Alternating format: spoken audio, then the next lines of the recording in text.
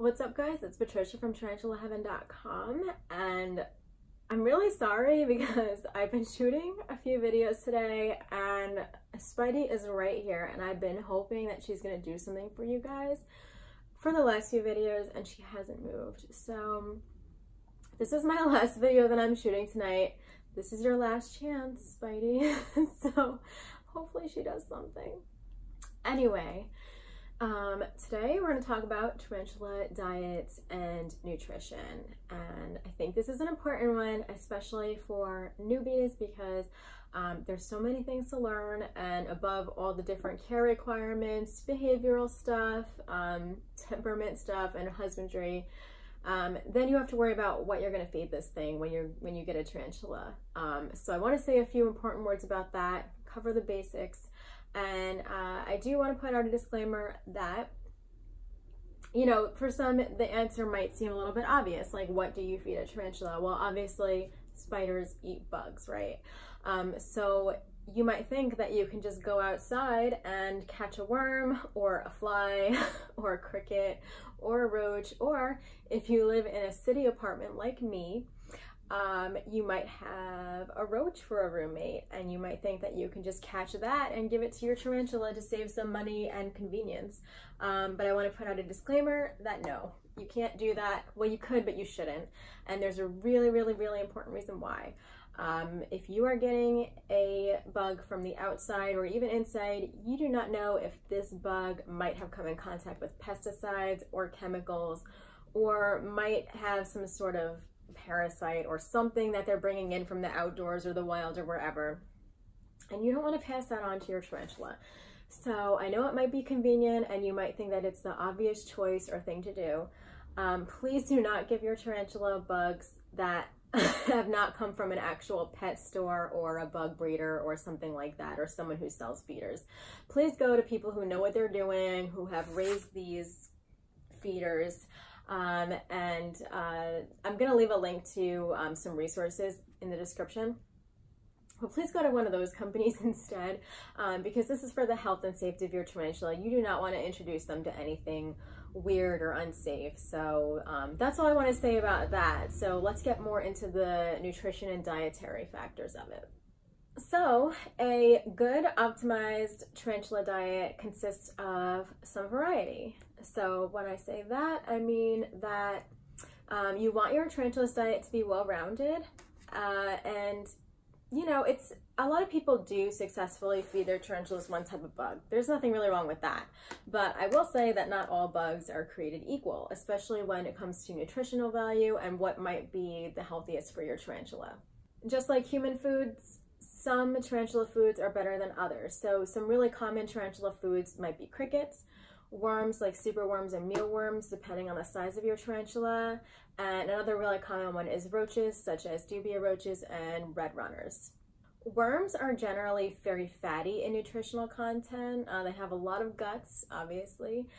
Generally, when it comes to nutritional value, crickets and roaches tend to be considered more healthy because they're more protein and less fat. So I would say that if you're going to go for a well-rounded approach or very healthy approach, you could definitely still give your tarantulas worms, but I would not put these as the main component of your tarantula's diet. And I'll talk about my own experience with feeding my tarantulas and trying to figure out a good meal plan. So I have two tarantulas. Blinky is my baby Arizona blonde, still a slink, still very small. And right now they're on a diet of just strictly baby crickets. Because they're so small, I can't really give them anything else. I don't have access to like very tiny roaches or anything like that. So right now they eat baby crickets, and that's fine. They love them. And you know, once they get a little bit bigger, I'm going to try some different other food items. But so that's that. And then my Chilean rose hair Spidey, who is an elderly, beautiful lady. Very boring right now though. She was originally on crickets, at least at the pet store that she came from, but I realized that wasn't working out for her because she was too slow.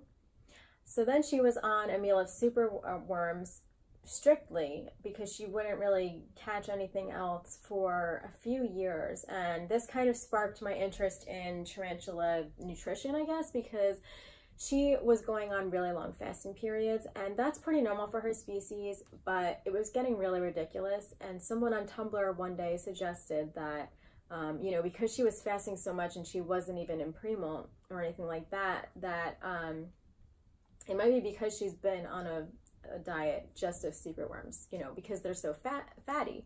So they suggested that maybe switching to something that was higher in protein and lower in fat might actually regulate her appetite. Now, I don't know if that's true, but that was really all I needed to hear. I thought that was really interesting. I don't know much about tarantula diet regulation. It's something that I need to look into, but it made sense to me. You know, eating something that is so fatty might throw off her diet or her rhythms or anything like that. And I do think that regardless, it's a good idea to give someone a well-rounded diet. So I started to look into things, and I was like, okay, well, since she can't eat crickets and won't, maybe I could try roaches. So finally, an exotic store opened up near me called Il Exotics, and they sell dubia roaches. And I tried a roach about 6 months ago, was very unsuccessful. She wasn't into it at all. But after I got tired of having this thing for 6 months and was about to dispose of it, I decided to try one more time, and wouldn't you know, she ate it. And I was so happy, because now this means that Spidey is going to have a more well-rounded diet, and I'm really excited to start giving her roaches now and seeing if that actually does help regulate her appetite, and or does actually like have some sort of health benefits to her. And I probably will still feed her worms every now and then, but I do think there's a real benefit to giving them variety of feeders, definitely. The other important component to tarantula nutrition is not only what kind of feeders you're giving them and whether you're kind of switching it up every now and then and giving them a variety, but it's also what you feed the feeders. So in the tarantula hobby, there is this thing called gut loading, and that is when you try to feed your feeders optimum nutrition, so that nutrition, vitamins, and vitality is passed on to your tarantula when they eat them. And the idea is that your tarantula benefits from the health of its feeders. Now, fortunately, feeders are not picky. They will eat anything pretty much, and I've witnessed this whether it's crickets, roaches, or worms. They're all pretty unparticular about what they eat. Which is good, because that ends up being pretty affordable for you. A lot of times you can just give them things around your house. So, you know, I've heard of tarantula owners giving their feeders things like cereal, vegetables, fruits. I myself usually give the feeders like apples or sliced up potatoes. They are not picky at all. They'll eat anything. They'll even eat each other, which is totally gross, but that's beside the point. So yeah, you can just feed these things what you have around the house. And I like to try to give them fruits and vegetables if I can, because then I think that they're getting like real vitamins and nutrients instead of cereal. But you can kind of feed these guys whatever you have. You can even, if you don't want to do that, if you don't want to just have food around the house, you can also buy like cricket gel or like feeder gel, which I'll leave a link to below. So you can use that for food if you don't want to be cutting up food and giving it to them. So it's a good idea to keep your feeders well fed, not only so that they don't eat each other and do gross things, but just so that when you're giving your food, when you're giving the feeders to your tarantula, that they're getting healthy crickets or worms or roaches and not sick ones or weak ones, because you want your tarantula to be nourished by its food. So that is a good way to do it, gut loading. And now there are other feeding alternatives that we should talk about. Despite how controversial they are, we have to mention that tarantulas will eat way more than crickets, worms, and roaches in the wild. Tarantulas will be opportunistic feeders in the wild, and they will eat anything from mice to lizards to small mammals, basically anything, because they have to. However, in captivity, we can ensure that they eat safe food and food that won't hurt them in the process, and food that's really healthy for them. So I think that we should kind of think about nutritionally what these things might mean for them. And, you know, just because they will eat it doesn't necessarily mean that they should, or that it's the best option for them. So we should mention, ethical concerns aside, you know, should tarantulas be fed things like mice or pinky mice or lizards or anything like that? And I have seen tarantula owners do this.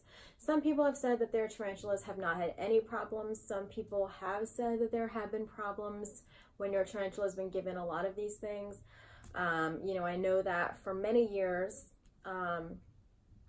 there was reports of tarantulas having molting problems because their bodies could not digest properly the calcium in mice. Now, there isn't really any solid scientific proof on that. There was a report out or something like that, but there was problems with it and might have not been proven correctly. So that is something that we're still trying to figure out. Unfortunately, it's not being researched thoroughly enough to really prove it one way or another. But yes, you know, there are bones in mice, and I don't know if tarantulas can actually digest these things properly. I don't know, but I would say that bugs like crickets, roaches, or worms are completely adequate for all of tarantula's nutritional needs. So I don't really see the point in feeding them something as large or as calcium heavy or fatty or protein heavy as like a lizard or a mouse or anything like that. That's just my take on it. You know, I know that some people have had healthy tarantulas and they only feed them a pinky mice occasionally or something like that. But for me, that's kind of where I stand on it. And, you know, we just need to do more research on this. But, you know, if we're talking about nutrition, we have to mention that there are other alternatives that are very controversial, and we don't really know how this all plays out in the long run. And so now that we've talked about what to feed your tarantula, what to feed your tarantula's food, and other alternatives, we should also discuss that, you know, making a feeding plan or meal plan for your tarantula, or like a diet for your tarantula, is not only about what you're feeding them and the nutritional, I guess, requirements and optimization of what they're eating, but it's also like things like how often are you feeding them and how much are you feeding them. And power feeding is also another controversial topic in the hobby that like we really can't agree on. And you know, like I said, the reason that we can't agree on these things is because there hasn't been enough research and the reports are just so variable. There's just, you know, this hobby is still just growing and establishing itself very much. So take everything that I say with a grain of salt, because nothing has been for real proven. So power feeding is when you try to feed your tarantula, purposely overfeed your tarantula basically as much as it will handle so that it grows bigger faster. And now generally this is accepted with slings because slings are very fragile and there's a higher mortality rate. So a lot of tarantula owners will definitely give them quite a bit to eat just so that they molt faster and grow faster. And that's generally pretty safe for slings because they are so young and they molt more frequently anyway. But for adults, it's kind of dicey. Older tarantulas tend to not eat as much, and there is a risk that they might be obese because of eating too much. Older tarantulas don't molt nearly as much, and they don't have to grow as fast. So that's kind of controversial. I will say that tarantulas who tend to be obese are at a higher risk of injury. There's not so much evidence saying that they might pass faster or cause other issues, but I will say that if a tarantula is fat and it falls, there's a higher risk that there will be a serious injury if it's overly plump than if it's a slimmer tarantula. But my take on it is that if you have an older tarantula, power feeding is pretty unnecessary. But I do think that tarantulas in general are good judges of what they can handle.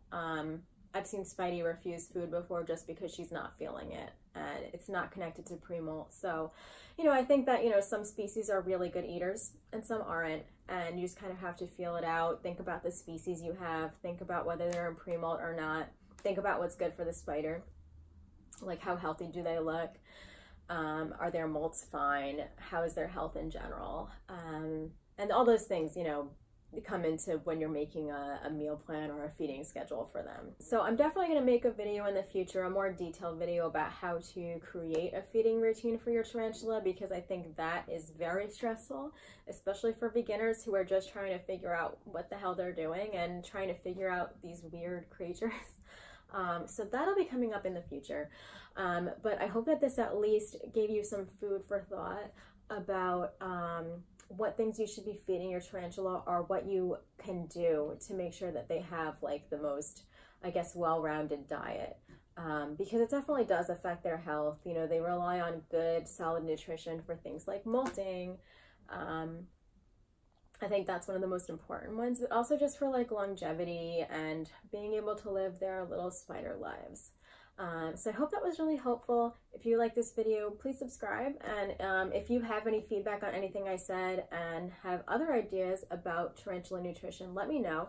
It's something that I'm still learning about too. And now I'm finally going to be able to give Spidey other food than worms. So this is awesome. I'm definitely going to put updates about that journey. So yeah, we're going to learn together about feeding routines and nutrition. So anyway, guys, thanks so much for watching, and I will see you next time. Bye.